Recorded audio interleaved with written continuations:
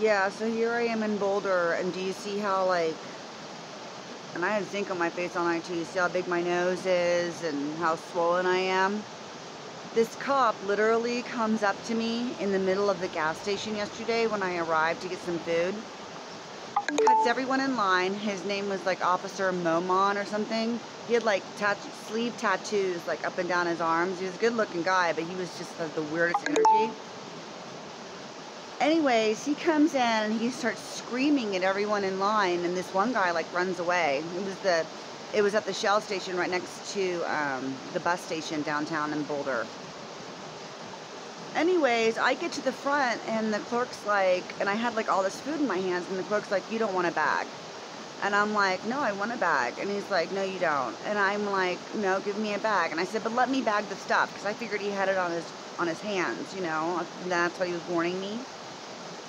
No. He didn't have it on his hands. He had it on the bag. That's why. Because the cop brought the fucking bags. I said, "Listen, every time that this bitch is in here, I want you to give them to him." And he had a stack of them about that big, like 10 or 12 of them, whatever. So I'm about to get on the horn and really tell Shell corporate, because these people have no idea about me and my little complaint section. Well, you know, I mean, when you wake up and you look like, you know, horrible, and you know, and some cop is just coming in and like in broad daylight and putting poison bags at the fucking gas station that's next to the RTD stop. Oh, and then the buses, they purposely will like make them like not come and get me, okay? I mean, I got stood up at the fucking bus station. I have psycho cops after me.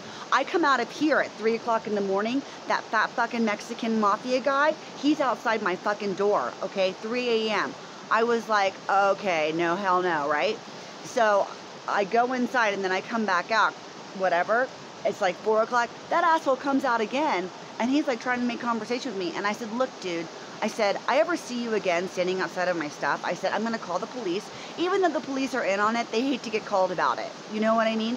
Like, because they're taking bribes to get in it. They're taking money from the district attorney. They're taking money from the governor. Like, this is like the 20th state that's pulled this shit on me, and I am getting so fucking sick of it. Anyway, so I see him and I said, "You know what?" I said, "I will call the fucking police and I will make the biggest fucking deal right now, because they all know what the fuck's going on." And here's the thing, is that I'm running out of fucking money, okay, because I'm going to see roommates and no one is calling me back, because all these fucking people are calling them to have them put all this shit in my fucking food, okay, to make me look like a scary fucking monster, all right? And the people in Boulder, Colorado, they're not into it, okay? They're like, "I don't want that poison in my house. I don't want that poison in my food." So they're just not calling me back. Or they're making like really like weird excuses to do it, whatever. They had this one guy come in, his name's Dave Sampson or whatever. He lives in, I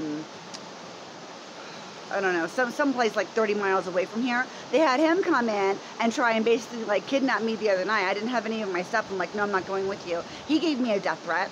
Yep, he's like, "You're almost dead." I had that on text message.